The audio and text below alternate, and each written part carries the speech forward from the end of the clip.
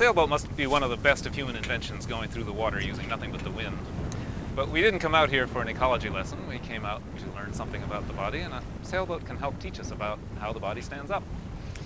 We're used to looking at structures like the lighthouse in the building behind me, where you've got one brick piled on top of another brick, all sitting on solid main granite, so that it's a continuous compression structure all the way down from the top of the lighthouse to the ground. And we think of our skeleton as being the same way, the head piled on top of the thorax, and the chest on top of the pelvis, and the pelvis on top of the legs. But you know, if you disappeared all of the soft tissue, the skeleton would fall to the ground. And a sailboat is a little bit instructed like that.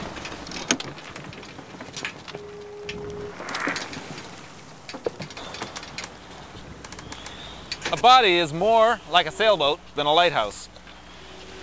The mast is kind of like a bone, or a series of bones like the spine, and the stays, the shrouds, are really like the myofasciae of the body, offering extra support in a tensional way, not just a compressional way.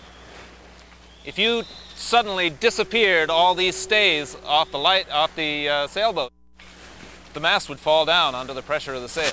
You really need these guys on this side to keep it tight. If we went over and waggled the shrouds on the other side, you'd see that they were very loose. But when we turn the boat the other way, they'll be tight again. Same thing is true of the body.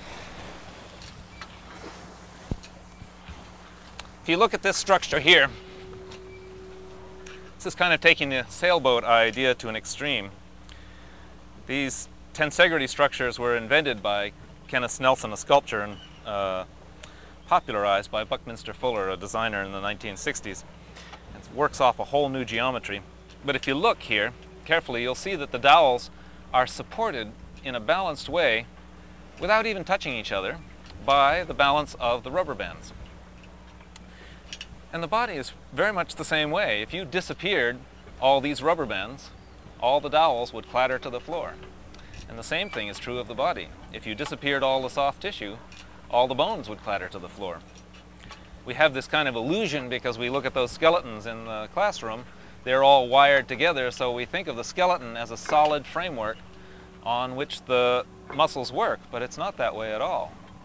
The bones float in the soft tissue in the same way that these dowels float inside the rubber bands. Now, when you start to look at these structures, they have a bunch of interesting properties that are very much like the properties bodies have.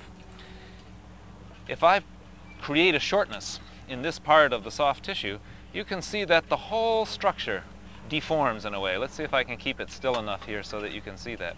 See how the whole structure goes?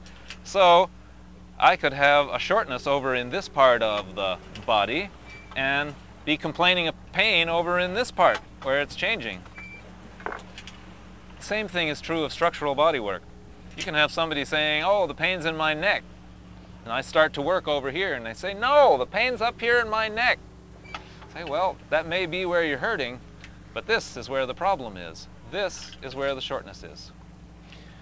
Kind of bone manipulation techniques like chiropractic and osteopathy tend to look at knocking the bones back into place, which can also work to restore balance to the structure of the body. But long-term, chronic postural difficulties are often set in the soft tissue in such a way that resetting the bones simply won't last. The soft tissue will again pull the bones out of place. So what we're looking at here in terms of what we want is an even, balanced tone across the myofasciae of the body so that the bones will stay lightly, easily floating in place. The Anatomy Trains theory is looking at how the myofasciae of the body cover the bones, not just this muscle going from here to here, but in the series of continuous rubber bands that work their way around the human structure, which is a good deal more complicated than this structure, so that we can achieve the kind of balance that leads to ease and harmony and a lack of pain.